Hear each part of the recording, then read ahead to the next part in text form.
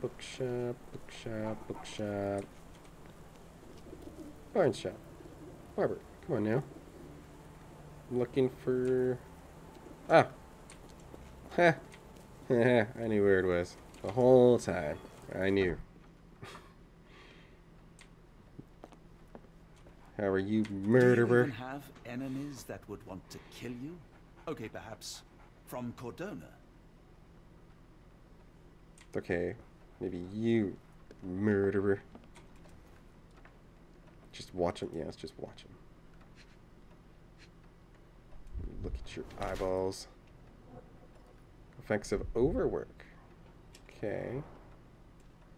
What about your ear? Your hair? Your chin? Your dirty hands? Yeah, there we go. Ink. Something's wrong with you. I just gotta figure it out. Wow. Well, how about that? Sore left leg. Okay. What's your shoes? What's going on with your shoes? High heels. Wants to look taller. Okay. There's a workaholic. Okay. Mr. Barnes has developed a limp and has large bags under his eyes. The result, long hours of intense work. He's not very confident and tries to appear taller by wearing high heels. It seems unlikely that such a person would be involved in a murder plot, even if the ink on his hand suggests he is the one who soiled the newspaper. Nevertheless, Mr. Barnes could still be a pawn in a bigger plan without his knowledge.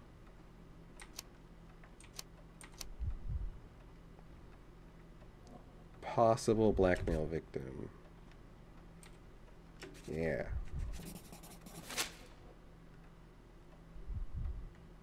Mr. Barnes being threatened by someone and might be involved in a plot against me. Yeah. That's where I'm leaning. Barnes, a word.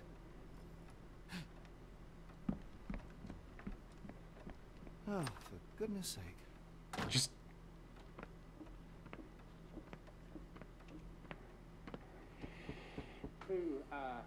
Who goes there? Sherlock Holmes. Now will you please... Mr. Holmes. Golly, I did not see you coming. Would you care to answer some questions for me? Well, I wish I could, but I am deep in the weeds with work. How about we reschedule in a month or two?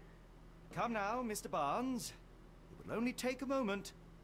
Really deep in the weeds with important things. Well, help yourself to any book. Just take it and pay later. I trust you, Mr. Holmes. Barnes doesn't seem like himself. Why is he acting this way? You're asking the right questions, Doctor. Let's find a way to coax him out. Yeah, we will. We will. He's being The ladder blackmailed. is broken recently, judging by the freshness of the wood. What's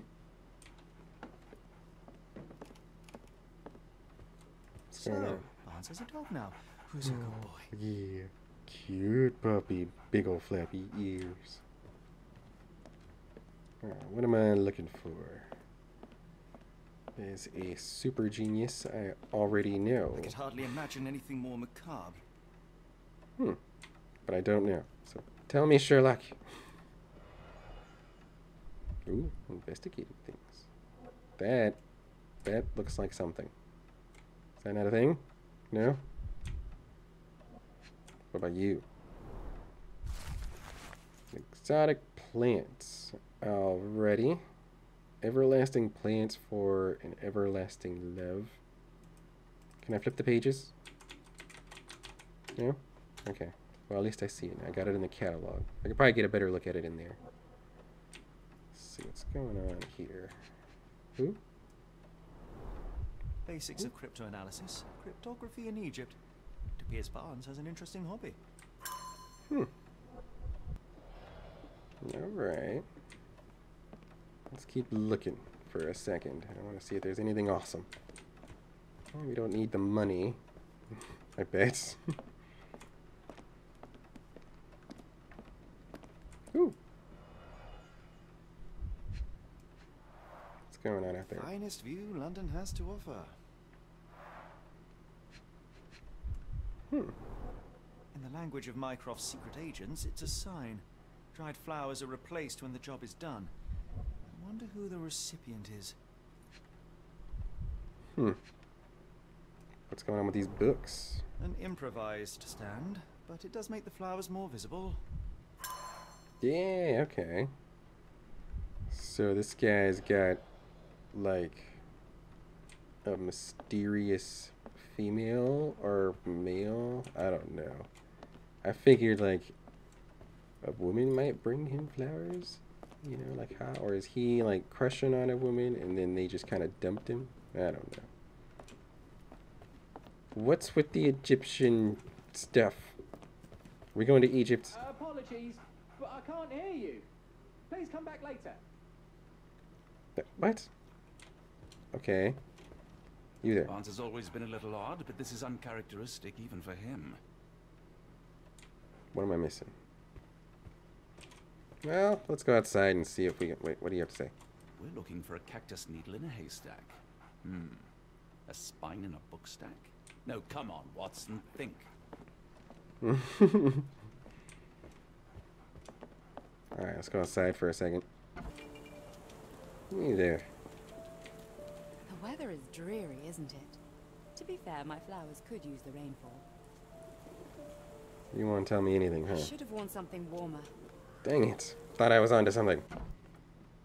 But no.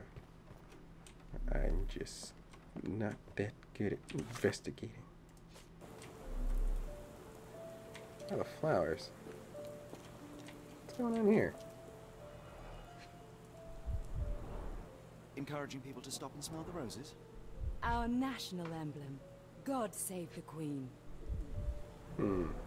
It must take patience and care to produce a bloom so beautiful. I imagine so. I merely sell them.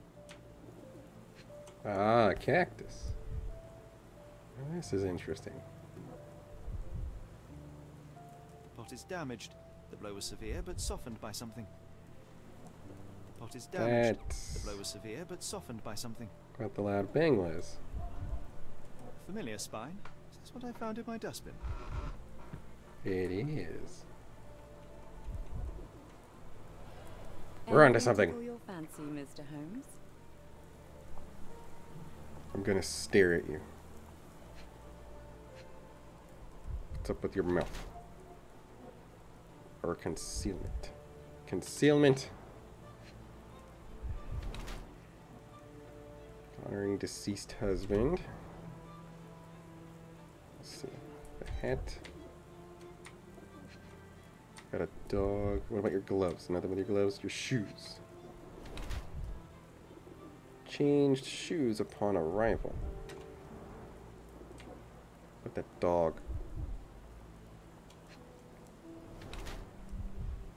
Unusual for work attire. Huh. Avoids eye contact or distracted.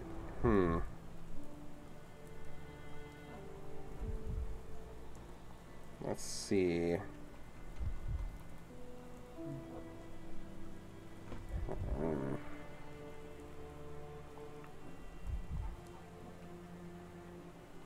Yeah, we're gonna say still grieving.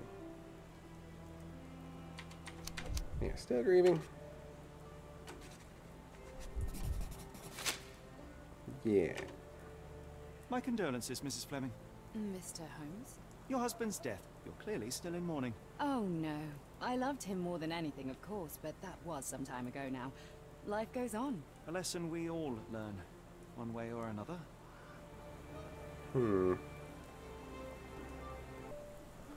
Yeah, where is that one at? Yeah, cracked thing. Come again? The cactus. Those fearsome spines can prove a dole to remove, and the sap is often toxic. And a rose thorn can give you tetanus, but we still grow them. The cactus seems comparatively harmless. So you have me thinking it must be valuable. I was under the impression that you knew its price already. Your guess is as good as mine. The first time I saw this cactus was when I came back from my break. Oh. Well, now that's interesting. What What do you make of the flowers in There we Barnes' go. shop window? Well, they could use a bit of water. Do they mean anything to you? Mean anything how? I'm not sure I follow, Mr. Holmes. Why do you think they're there? Are you suggesting the flowers are for me? It seems likely, does it not? Oh, I hope you're right. You're in on it too. Are you familiar with Mr. Barnes? There we Yes. go. No, not really. Well, in a way. What on earth does that mean? I know who he is, of course, but we haven't shared much more than a look. A look? Yes. Each morning I go for a walk in the park with my dog, and most days I spot Mr. Barnes there with his new puppy, so we see each other. Actually, we once met briefly while our dogs played.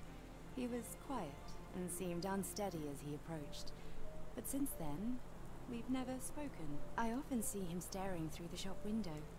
Sometimes I wonder what he thinks about that would etch such longing onto his face. Okay, well now we have more stuff. Let's go inside. And this. There we go. He's in love with Miss Fleming. Barnes anonymously gifted her a cactus, which he ordered from the catalog on his counter. Questionable choice, but for Barnes, a symbol of his eternal love, since the catalog presents these cacti as immortal. Plainly, this is the same cactus he dropped on the strand outside 221B Baker Street. Now to hear the full story. Cool. I think perhaps I have been chasing shadows. Do not despair, Mr. Holmes. Even the best of us make mistakes. We better tell Mr. Barnes what we've learned. Mr. Barnes, I know what you did, and I know why you did it. I'm sorry, Mr. Holmes. I can't hear you very well from behind the door.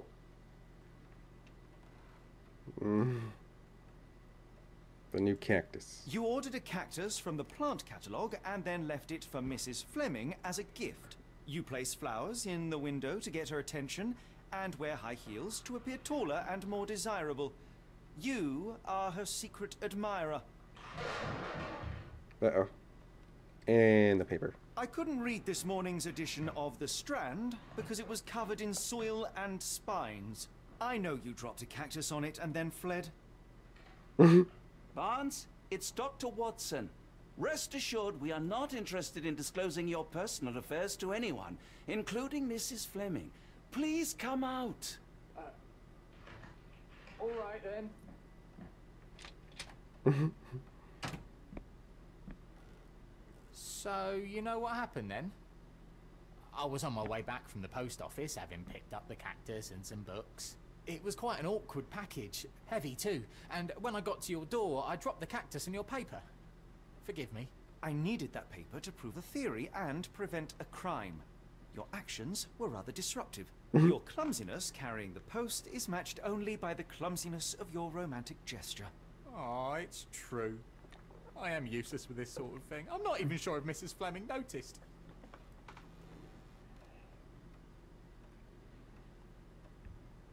I know what to do. As in most things in life, truth is the answer. Cease with the obtruse signals and anonymous gifts, and simply talk to the woman. What is the worst that can happen? She rejects you, and you are freed from this endless purgatory. That...